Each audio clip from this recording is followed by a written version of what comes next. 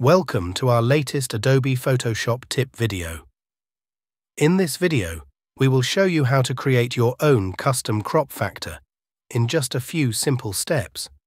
So, with your image open, select the crop tool in the Tools panel on the left, or press C.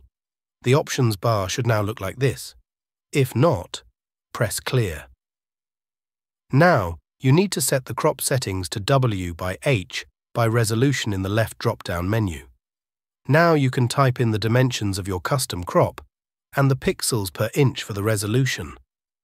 The standard value for the resolution is 72 pixels per inch, so you can use that. After you set all the values to your liking, you need to click on the drop-down menu again on the left and choose New Crop Preset. In the pop-up, you can change the name to your liking or leave it as is.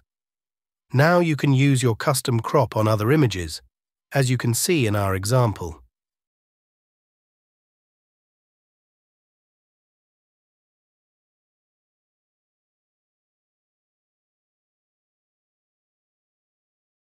If you are not happy with the result, you can delete your preset by clicking on the drop-down menu again on the left and choose Delete Crop Preset.